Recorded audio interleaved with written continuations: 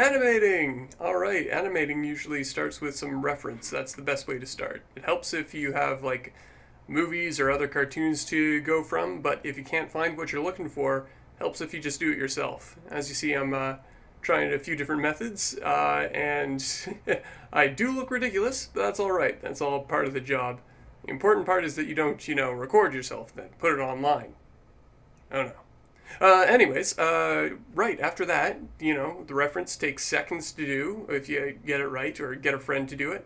And then it's right back into building your roughs. So once again, roughs are very important. They tell you where you're going. You just need the bare bones, literally, of what you're doing. If pose is a little complicated, you can use different colors. But have your reference nearby. It really helps out a lot. Like as you see, I'm comparing the line of action, the spine, the torso. You don't have to keep the exact pose. You can play around with it a bit. But, it's great to have a starting point. So there's a little example of what you can do with that. Okay.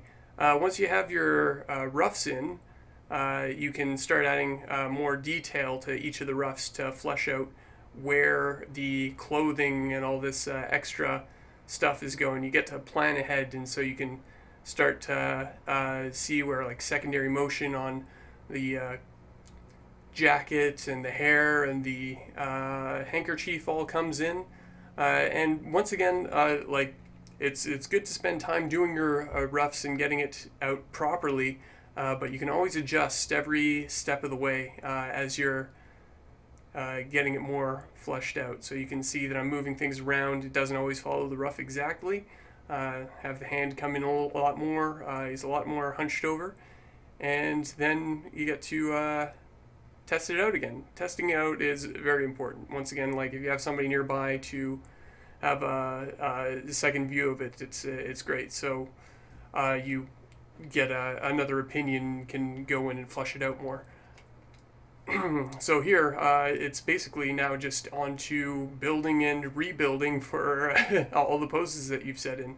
Now this is for like more of a classical animation type thing. Normally I just do a bit more moving parts, which doesn't require so much redrawing, but for this one I actually have the parts inside set to play once rather than a single frame, because, well, pretty much all the parts are going to be different, but I do like to keep them separate rather than all in one layer so I can adjust everything. Whew. Oh boy. Well, thanks for watching, guys. Once again, please like and subscribe. It helps a lot.